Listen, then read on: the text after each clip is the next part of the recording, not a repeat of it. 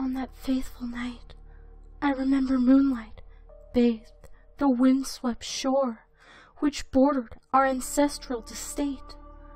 Our daughter was late, very late, and I stood anxiously awaiting any sign of her return. I could see nothing. I could hear only the low moaning of the wind in the trees, a moaning that somehow drew my tired and nervous mind to a shape hanging twisted like a discarded plaything. From hideous branches, consumed with fears for the safety of our youngest child, I flew to the window and shut it tight, and perceived in part of grounds, less dark than the rest, the same figure from the vile portrait, its grey mantle advancing towards the castle with slow and soundless deliberation, shrouded by a veil of mist that reeked of the charnel house. The intent of the undead monster had become horribly clear. Escape was impossible.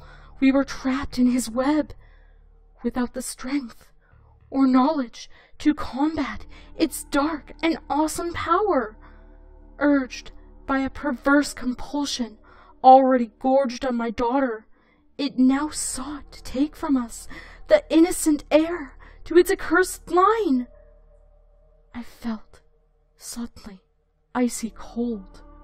The vile stench of the tomb gripped my senses as the ghastly apparition entered the room.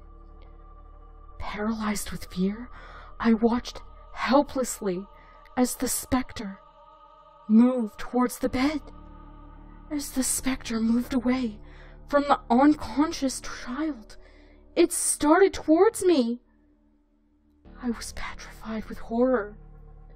I was completely at its mercy, neither able to move nor shut my eyes.